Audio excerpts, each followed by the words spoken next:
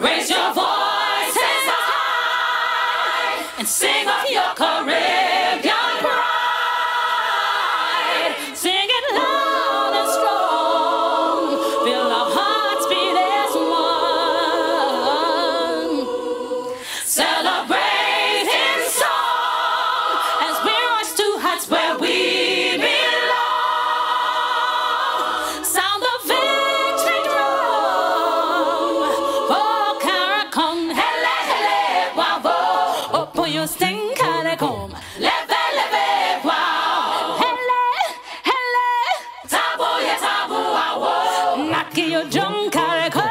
Leve, leve, wow. Raise your voices high and sing of your Caribbean pride. De Republiek Suriname zal ingaande 3 juli 2022 voor 6 maanden invulling geven aan het voorzitterschap van de Caribbean Community Caricom. Ons land is van 3 tot en met 5 juli aanstaande gastheer van de 43e reguliere vergadering van Caricom staatshoofden en regeringsleiders. Bij deze gelegenheid zal ook de hameroverdracht plaatsvinden. De voorbereidingen naar deze belangrijke periode zijn reeds in volle gang. De Communicatie Dienst Suriname maakt u deelgenoot van de Road to the 43rd Regular Meeting of the Heads of Government of the Caribbean Community.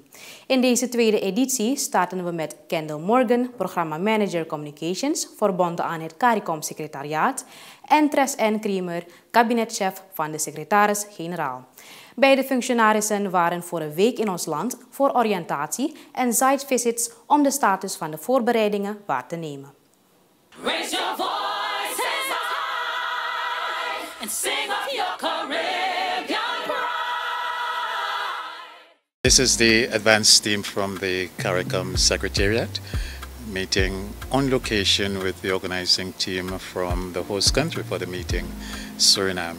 And we're here basically to look at the facilities and to engage with our Surinamese counterparts to see how ready they are. And we have been having some online engagements and planning sessions, and usually as part of the preparation, the advanced team from the Secretariat comes in country for on-location meetings. So we see all of the sites, we see all of the preparations in person, so that we are then able to share with the other CARICOM countries which are expected to attend the meeting.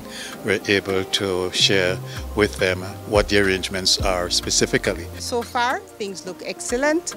The country is in the mode for the event, and we have been having excellent discussions as to how we take forward the operations that really will service the meeting, and to ensure that when our heads gets here, they have a very good experience and that they know what they are coming to when they attend the meeting. Of course, the meeting is the early part of July, so as you are seeing, the preparations are stepping up pretty early as we attempt to ensure that everything is in place ahead of the start of the series of meetings that will be held in early July.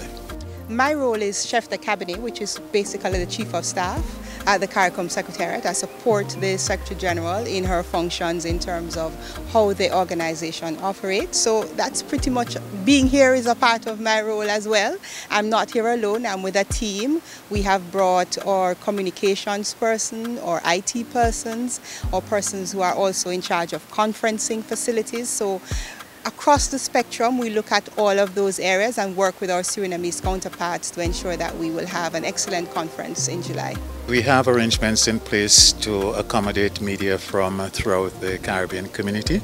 As you would know, the entire region can't be here, although I'm sure they will be happy to be here in lovely Suriname. But the media are the eyes and ears of the public, and we need to ensure that they have a presence, that the public in the region have a presence through the media. So my main role is to ensure that arrangements are in place for coverage, and so that the pomp and ceremony around the events are communicated, but also the meeting itself, what are the outcomes, because there are some very key and important matters that are of importance to the people of the community that will be discussed when the heads get together. This is just the first visit, but we have been having conversations previous to this, and those have been good. On the heads' agenda coming up are significant issues. For example, the concerns about food security, rising food prices, that's a global issue, but it's very strong in the region. That's a key point for discussion. Low-lying countries like Suriname, like neighboring Guyana, and our members of CARICOM are affected by the effects of climate change with flooding. The countries of the Eastern Caribbean are bracing for the start of the new hurricane season, where hurricanes are becoming more intensive because of the climate change factors.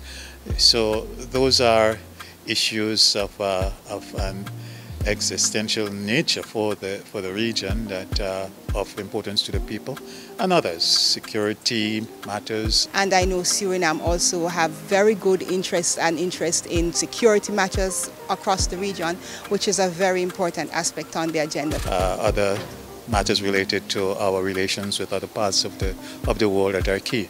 And the event in July will just take some of those forward. You may have seen some of that happening last week in Guyana, where we were discussing agriculture and how the region can deepen and strengthen how we look at those things. So it's important that those matters are communicated to the region as the heads get together. They see it as important enough to come together, and so it's important that we ensure that there are arrangements in place to share it with the rest of the world. In terms of how Suriname is prepared operationally for the event, we have no concerns. Wij spreken de hoop uit dat de Surinaamse samenleving er trots op is dat het land gastheer zal zijn van de staatshoofdenvergadering. Als natie moeten we ernaar streven om beter te worden en ook verantwoordelijkheden nemen. Tot de volgende editie.